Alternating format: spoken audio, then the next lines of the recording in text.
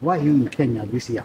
We're in Kenya because we do a lot of work with libraries, library associations and librarians across the world in developing their plans and advocacy for the work that they want to do. So we're here this week to work with librarians from the Sub-Saharan region, and we're talking about how we can ensure libraries have a sustainable future.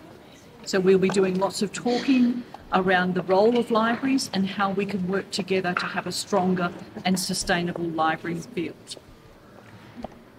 The libraries in Kenya were devolved this year from the national level to the grassroots. Yes.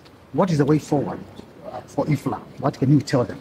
Well, I think I've just learned a little bit about the Kenyan Library Service, and I think it's really important to have a national library, but it's also very important to have a public library service. They both have very different purposes and roles in delivering services.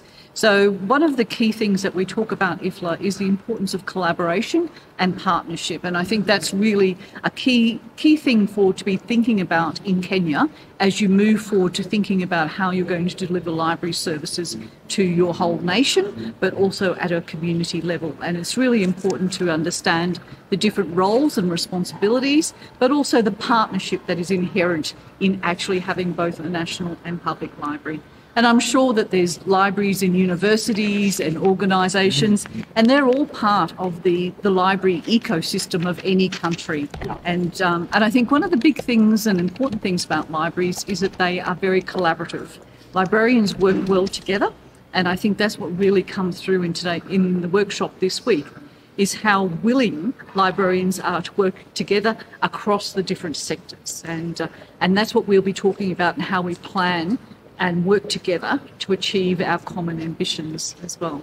As IFLA, what is the way forward? How do you want to support this collaboration?